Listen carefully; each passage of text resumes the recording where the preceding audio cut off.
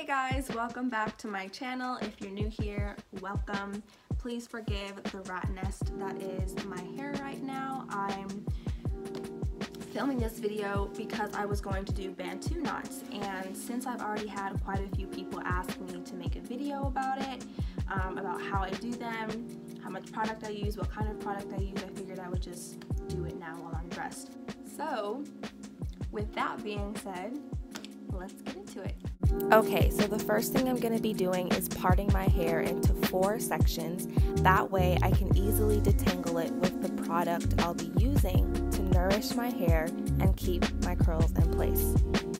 And I do want to let you guys know that at this point my hair has been washed and it has gone through a deep condition, and there are still products in it from the previous day, such as my high porosity hair mask from Shea Moisture and a curl defining gel of which I can't remember the brand name.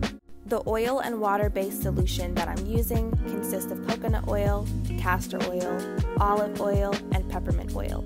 Its purpose is to stimulate hair growth and moisturize my hair while also adding luster, shine, and softness.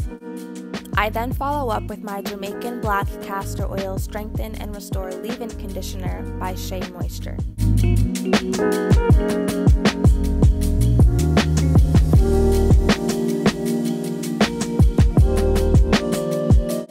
Once I have a satisfactory amount of product in a particular section, I start to finger comb it and then follow up with my wide tooth comb to finish the detangling process.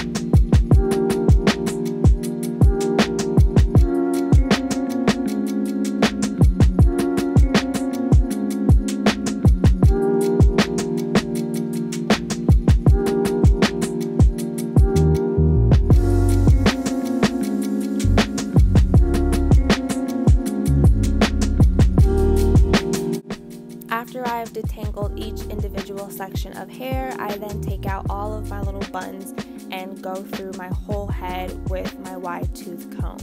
This ensures that there aren't as many knots I have to deal with while actually creating the Bantu knots themselves.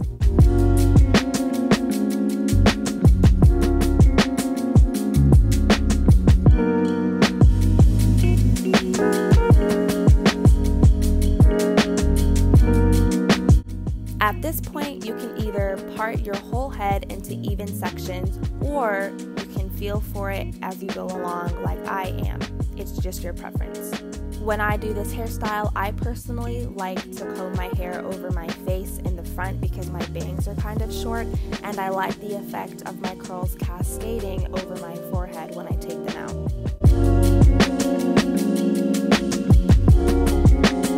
I forgot to show you guys which gel I'm using for this particular hairstyle, and it is the olive oil Eco Style Professional Styling Gel.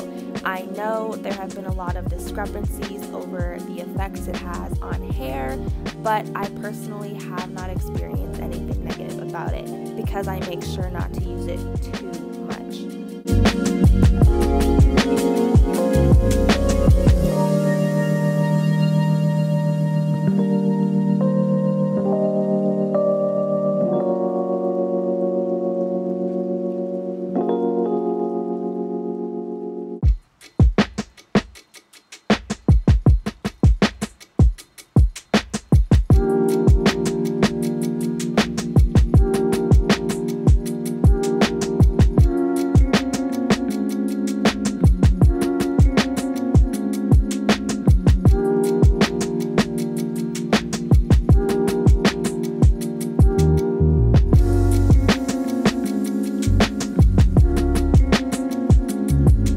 So to create the Bantu knot itself, what I do is twist the section of hair around my fingers multiple times.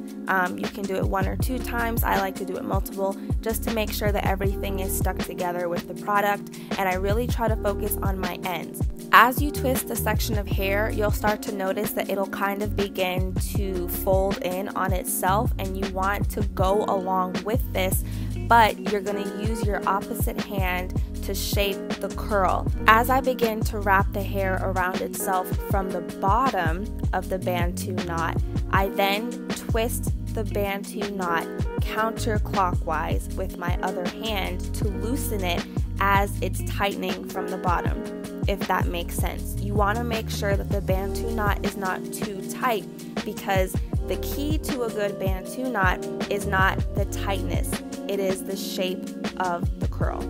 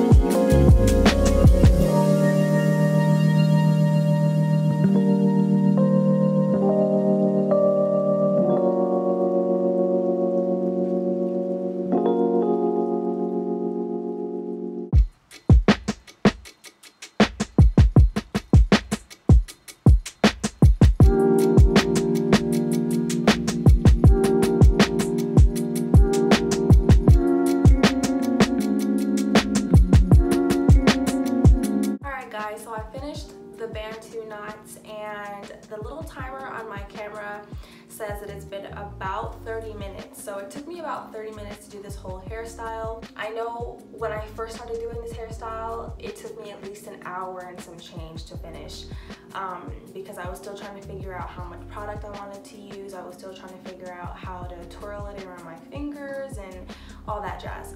So if this is something you're interested in learning how to do, all it takes is practice. It's really simple. Everybody's hair is different, so depending on your hair type, how long your hair is, what kind of products you like to use, the length of time it'll take for your hair to dry depends. So figure out what works best for you. You know your hair, and if you don't, I highly suggest you try and learn about your hair. When I first started doing Bantu knots, I always added too much moisture to my hair, too much gel, so I would go to sleep and I would wake up the next morning and they would be extremely damp, and I would take them out and there would be no definition. They didn't even work because they didn't have enough time to dry.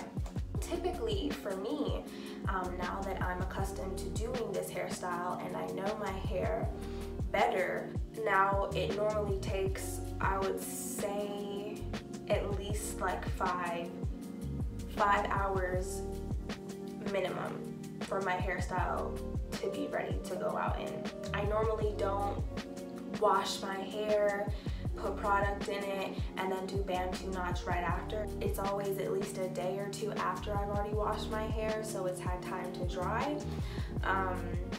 And I normally do it before I go to sleep so that I can go to sleep and wake up and then take them out and they'll be ready to go.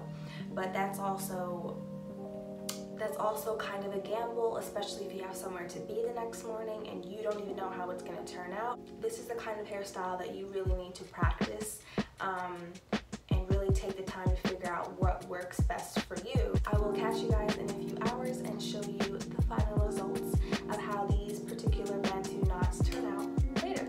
This time around, I actually only kept the Bantu knots in for about 2 hours, surprisingly enough, and I think it's because I didn't apply as much product due to the fact that there was already product from the previous day in my hair, which allowed it to dry a lot faster than it normally would have.